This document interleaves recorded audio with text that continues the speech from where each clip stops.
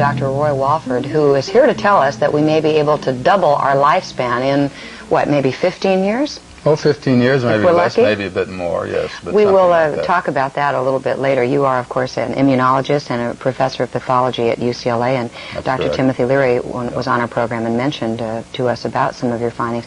Before we get into that, though, let's go back a little bit in time. Today, the average lifespan of the average American is 74 years of age, which sounds a lot to those people who were living hundreds and hundreds of years ago. When did that occur, and at what point was the largest stride made in terms of increasing our lifespan? Well, the largest stride was probably made from the 17th century up till now. In ancient Rome, average lifespan was about 22 years. Then with progress in public health and better hygiene and some progress in medicine, it gradually increased until about 1900. It was still only about 45 or 50 years, but since then it's gone up to about 74 years. That's average lifespan. Average lifespan means the time at which half of the population who were born will have been dead, 50% survival. That's average lifespan. It's now 74, 75 years in the U.S. In Sweden, it's up to 78 or 79. That's the longest lived. Do we know why country it's at the higher in moment. Sweden than here? Oh, I think just because of environmental factors, diet, general educational level, and people take personal hygiene, better care of themselves, medical care, things like that. That's the reason. People seem to be obsessed with aging here in our country. All the ads that you see have all the young women in them and the young men having a great time with gusto and zest for life. The cosmetics industry has not seemingly at all been hurt by our recession. What is aging? How would you define it? Well, aging, you can define it by a survival curve, is the way that the scientists would define it. That is, if you begin with 100 animals or people in a population, how long before half of them are dead and how long before the last one is dead? This finally would be maximum survival. Survival in the human population is about 110 years. And this hasn't budged since ancient time, even though average survival has gone from 22 years way up to 74 years. 22 years ancient Rome, 74 years today. Still in ancient Rome, a few people would live to be 110, especially senators, things like that, Seneca and so forth. But nobody lived longer, and the same is true today. So this means that actually the rate of aging, which is better measured by this maximum survival, has not changed since ancient Rome. But what specifically happens to the body? When you're older, things take longer to heal. If you get a cut as a child, it heals almost instantly. If you're an older person, it takes weeks, sometimes months, for bones, cuts, and everything to heal. Why is that? What happens in the body that we break down somehow? Well, there's an increasing vulnerability with age. That's the other way to define aging. An increasing vulnerability to minor onslaughts from the environment or other things. What happens is that each organ system ages kind of independently, but they also age together. One of the main pacemakers of aging is the immune system. It's the area that I work in, immunology. The way to think about that is the immune system exists to repel invaders, bacteria, foreign proteins, ragweed pollen, hay fever, and stuff like that. So the immune system manufactures antibodies, tiny proteins that combine with any invader and eliminate it. The ability to do this declines with age. Do we know why, though? I mean, what changes? All of a sudden, one day, you get a back pain and you're feeling that you're getting older. But why? Well, that gets to another level. Let me tell you why we age first. All right. This declines with age to about 10% of its peak value.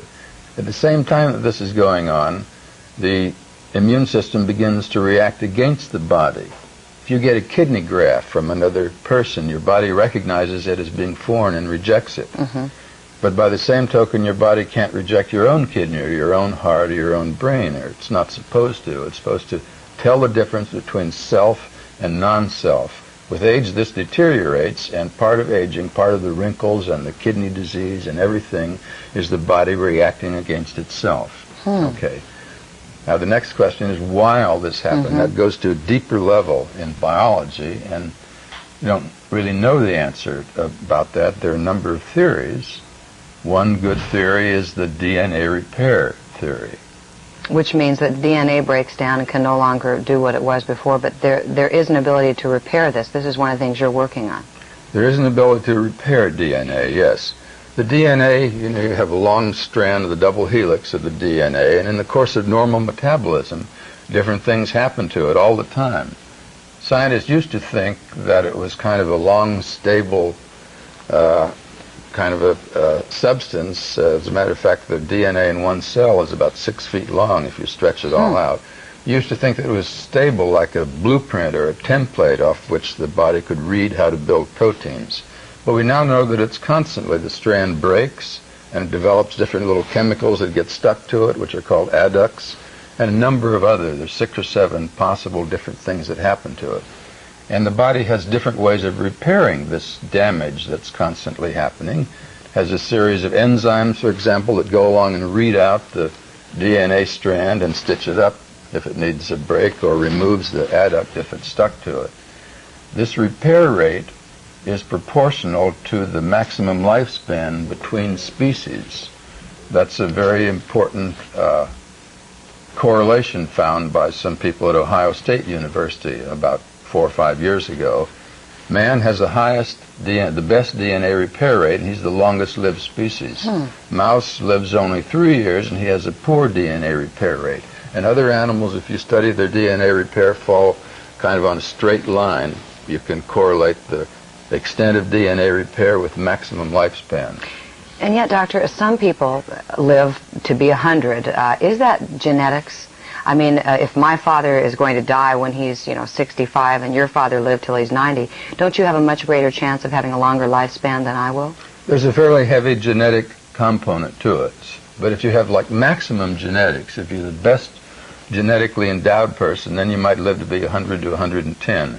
If your genetics is not so good, then you're apt to be destined to live only to be 70 or 80, assuming that an automobile doesn't get you first or something. You've mentioned 110 as being the maximum, and yet I understand there are people in Russia, in a specific region called Georgia, that live to be 120, even 130. How do you account for that?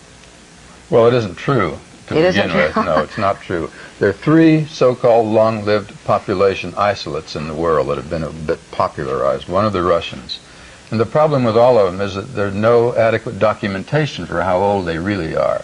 Taking the one that you mentioned in Soviet Georgia, most of the people there have taken documents from their father or their brother or something.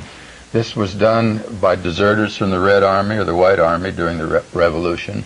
It was done by people in that region in order to escape the Tsar's tax collectors and the Tsar's soldiers who would come down and try to impress them into the military. So you're saying they're lying and using other people's birth certificates. Yeah. Why would they want to do that? I mean, to desert and all those reasons, yes, but why would they need to say, well, I'm 120, I'm 130 years old, if it's not true? Because it's an honor to be old in that society.